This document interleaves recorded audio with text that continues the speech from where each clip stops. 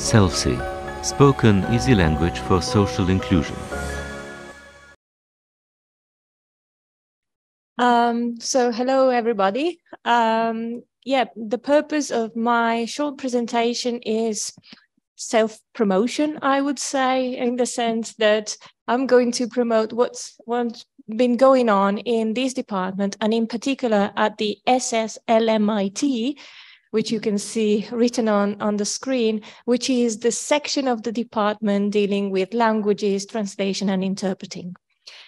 So, what I would like to tell you about today is about two recent initiatives in the field of language simplification. But as Professor Magris said earlier today during her introduction to today's event, there are many researchers in this department who started working on language simplification many years ago. The fact is that we discovered that we were working on similar themes only recently. So everybody was concentrating on their language combinations and didn't know what the others were doing. But actually, we discovered that we were interested more or less in the same things, and therefore we started working together.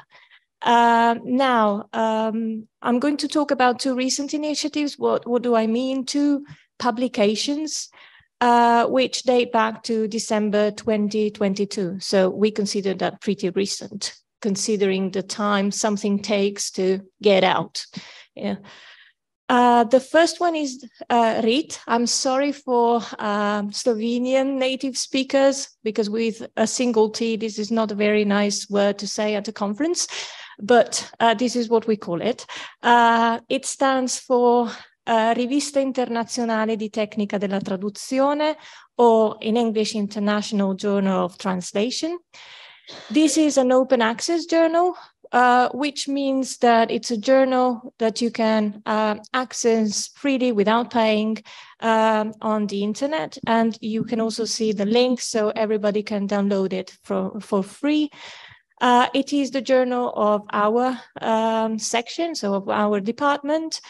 And in particular, Professor Goran Karocko and myself co-edited number 24, December 2022, which was devoted, well, part of it was devoted to language simplification and intralingual translation.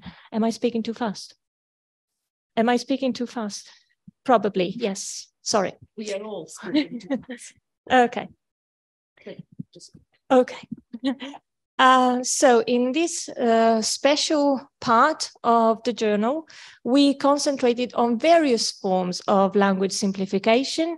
We call it also intralingual translation when the language simplification has to do with a single language. So when you transform a difficult text into a simpler text in the same language.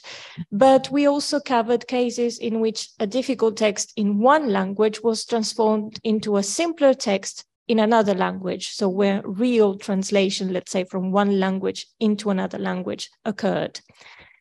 And we managed to collect 10 articles from various authors, Professor Perego included. The languages covered by these articles were mainly four: Italian, English, German, and Dutch. And the readers that we had in mind when we wrote these articles were experts. So these are contributions, articles meant for people who do research in this field. But let me tell you that the proportion dedicated to spoken language is extremely small. So the main theme is still written texts. I would like to give you some examples of the texts that were analyzed in these different contributions. So the first example that you can see on this slide is taken in a text from a text in Easy Dutch. And it was meant to share information on the correct behavior to prevent COVID-19 infection. And so you can see that very short sentences are combined with icons, simple icons in a single color. And this is the way they transformed instructions that were given in a different way, in a more complicated way, in simple Dutch. Then we have two examples, one in English and one in Italian, from the simplified version of the Convention on the Rights of People with Disabilities. And again, you can see that there is a portion of text combined with visual elements of different kinds. Again, the sentences are, well, relatively short in the first case, shorter when Italian is concerned, but still a combination of various elements. The third example on this slide is a poster which simplifies the Convention on the Rights of the Child for children. So the target readers of this poster, this is the first page, it's actually made of 2 pages, are children. And children, means minors, so underage people. And again, you can see that you have you probably can't see, it's too small, but you have a combination of an icon, a very short text, and in this case, it's colorful because I presume this was a choice made due to the fact that children were the target users of this text. So everything that you can see on this slide is written and combined with visual elements. As for the spoken part, we have other examples. In the first case, museum audio description, which, this can be a technical term.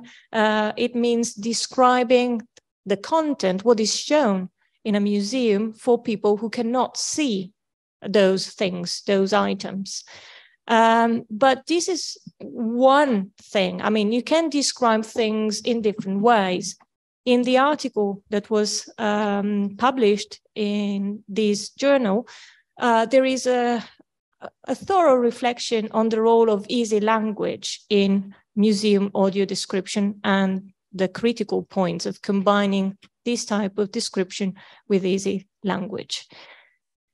In the second example on this slide, you see a screenshot of a video available on YouTube, which is in leichte Sprache, so in easy German. And again, this has to do with museums because it is a museum of natural sciences, which explains its content in easy language, but also combines this, so the oral part, with subtitles. And this is done in German and in Italian. And then the very last example on this slide has to do with, again, a difficult technical term, augmentative and alternative communication. What does it mean? Well, this is a form of transforming a text into a combination of words and icons, but in this specific case, every single word is accompanied by an icon. So even articles or auxiliary verbs in certain cases have an icon. And this has been done, this technique has been used to transform the stories, Gianni Rodari's stories for children into a text that can be used by both children and adults with various cognitive disabilities and can enjoy a piece of literature in this way. So it's not informative, it's for entertaining purposes. Now, moving on to the second initiative, this is a publication by Treccani. Treccani is a very famous publishing house in Italy, famous for its encyclopedia mainly. But the website is extremely rich, and it also has a magazine with special issues. Part of these magazines are devoted to the Italian language. And Professor Rondelli from this department edited a special issue on simplified communication in Italian. Actually, in this special issue, 6 articles are collected, but this publication is different from the previous one. Why? Because all the articles concentrate on Italian only, and they are written in Italian because they are meant for Italian readers. And they are not meant for experts, but the type of communication is between experts, those who wrote the articles, and non-experts who may be interested in linguistic issues. And in this case, we collected articles on different varieties of Italian as well. So the Italian used in Switzerland, the Italian, Italian used in Alto Adige, and then Easy Language, and Floriana is going to tell us more about it. And then again, simplification for children, the stories by Gianni Rodari, and simplification in audiovisual translation, which means simplification in the translation for instance, TV series, films, documentaries, videos of various types. Am I right? Yeah, okay. And this simplification, again, is meant for people with disabilities of different kinds, mainly cognitive and sensorial disabilities.